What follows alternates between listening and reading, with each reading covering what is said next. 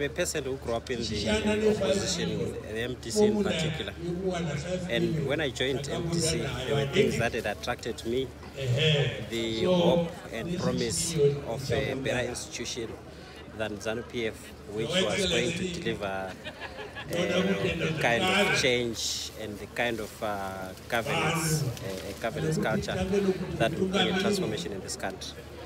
In my humble view, ever since President Tsvangirai's demise, the opposition formations in all their variants actually totally disintegrated and really are shells of what they used to be. In my humble opinion, they have no substance to offer. They cannot stand and pretend before people with any common sense that they can actually do anything in a much better way than ZANU PF. But on the other hand, we are seeing ZANU PF, which after their loss in 2008, consolidated their governance structures.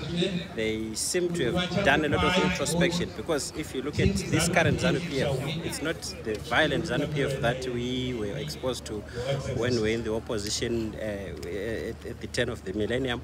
It's a ZANU PF whose agenda stays firmly on development. I mean, from the start of the address to the finish, the common theme is about development and resting issues on our hands as Zimbabweans, something that you don't find in the opposition formations. There still is that cry for powers elsewhere to change things for us, to assist us to do certain things, which is not possible. It has never worked.